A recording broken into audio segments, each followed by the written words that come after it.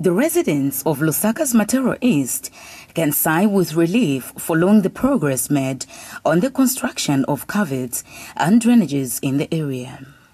But despite their gratitude to government for the response to their call for drainages, some of the residents have expressed concerns over water which is collecting in the nearby places after heavy rains.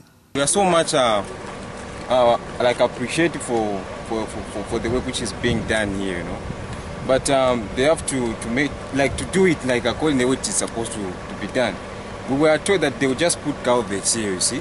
But they again, they changed their mind that they won't put a drainage there, which would be I don't know if it will work, you know. So they are supposed at least to put culverts there and also to make a drainage there, so that all the water which will be coming from this side, and that side, at least it can be passing through this culvert.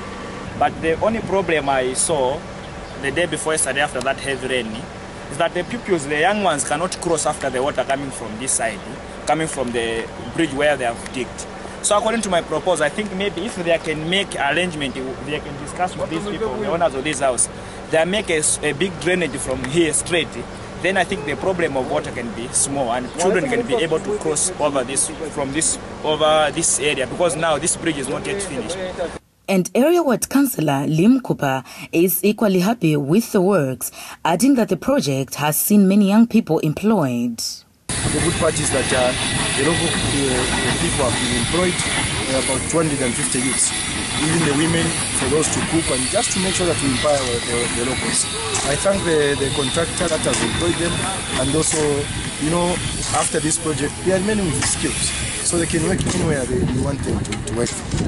Mr. Mkupa adds that the problem of houses being flooded will be a thing of the past once the drainage project is done. In principle, I don't like demolishing people's properties, but we don't encourage also the illegalities. No wonder this time around we don't encourage people to allocate illegal plots, and we make sure that we work along with the specific place that will be given. Early this month, some residents in the area protested over their houses getting flooded after heavy downpour of rains, leaving their properties damaged, and called on government to intervene. Pauline Ngozo, Muvi TV News, Lusaka.